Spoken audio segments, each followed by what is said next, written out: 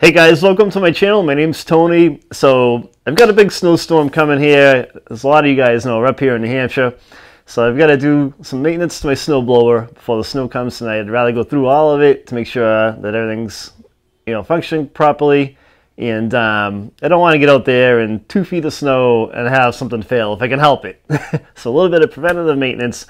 So that said, I'm going to show you in this video how to lubricate the auger shaft that runs in the front of your machine. And it's pretty easy to do, but there are a couple things along the way that I want to show you what you should do. And let's roll into that, and I'll show you how to get it done.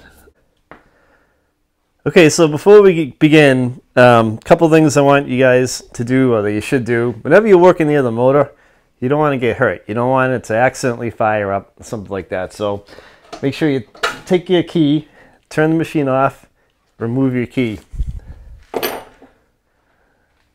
So what you should also do is, I know the key's removed, and this is like another added safety measure, but pull the boot off the spark plug. That way there, the engine can't get spark if you accidentally rotate the auger, and I don't know, who knows, some things can crosswire and fire up, you never know. So this happens to be an Aaron's. If you have an old Craftsman or something, it's pretty easy to get at these boots. So take the boot off the spark plug, let it dangle there, and now we should be pretty safe to work up in front of that auger. So to remove the shear pins, to grease the auger, you're going to have to remove the shear pins. This machine only has one on each side. Some may have 2 or more. So remove those.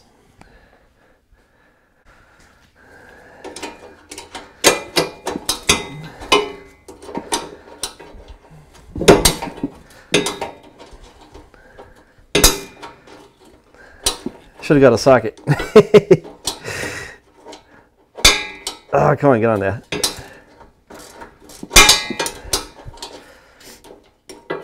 So this one's almost out of there.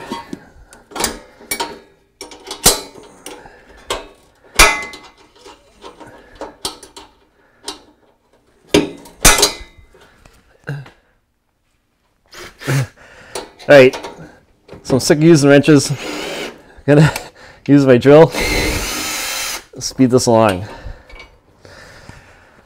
So now you should be able to pull the shear pin out.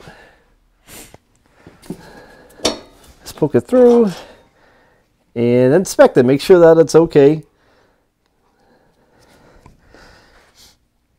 This one looks to be fine. It's not broken at all.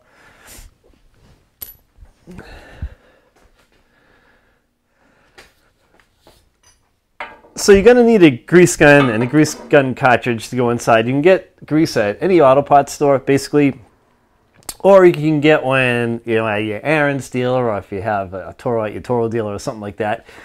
And there's a cartridge that goes inside here, and you put it back together, and you're going to use your grease gun to grease these fittings. So what you're going to do is going to put this on the Zerx fitting, and you're going to watch for grease coming out of here.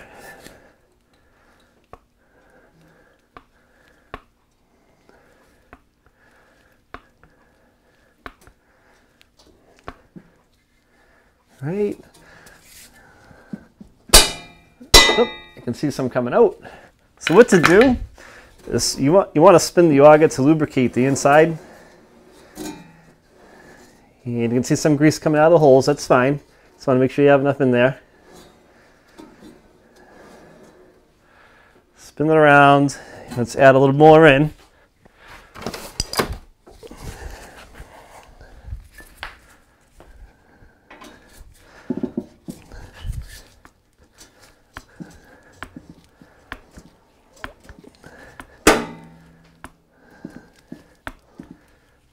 There we go. All right. It's kind of too much. So spin the auger again. We'll spin around a few different ways, and what you'll do is you'll lubricate the inside of the shafts. All right, so wipe off any excess grease with a rag or a paper towel. I have a couple paper towels here in the shop. Just go like that. And then make sure it's all nice and clean.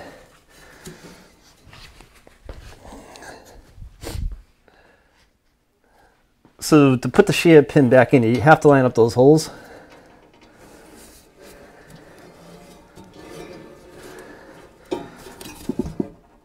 And let me see where they are.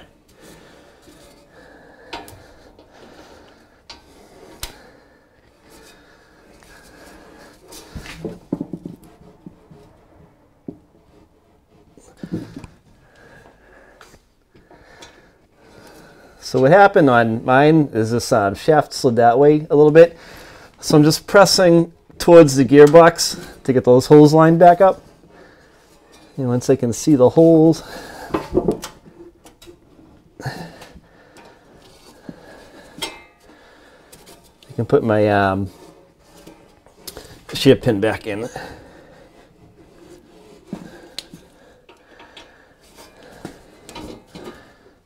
There it goes, it's right there. All right. So I'm going to clean that up. A mess.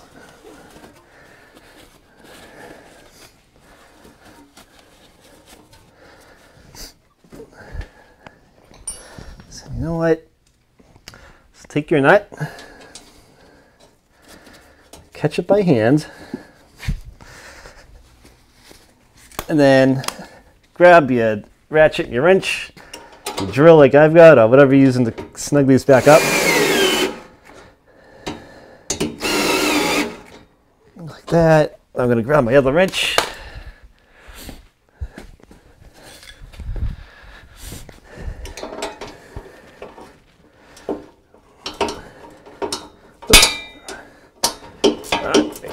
So you want to snug these up. You don't have to make them so tight that they're on there, like, you don't want to over tighten them. Yeah, so just make sure that they're snug.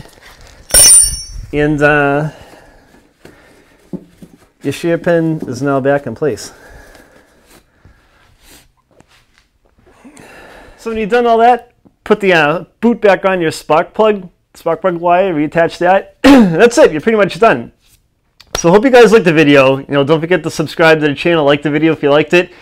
And if you have any questions, leave a comment. I will reply back to you or one of our subscribers will. We do it all the time. We want you to be interactive with the channel, have fun, hang out.